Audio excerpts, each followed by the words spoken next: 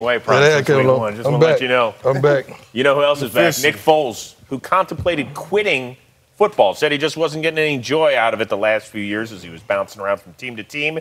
Now he's 60 minutes away from hoisting the Lombardi Trophy. I mean, words can't really describe what I feel right now. I said it out there, all glory belongs to God. I mean, I wouldn't be here without any of that, and just I'm grateful and humbled to be a part of this team,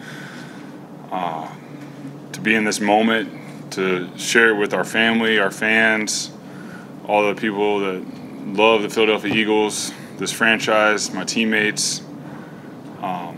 It is honestly unbelievable, and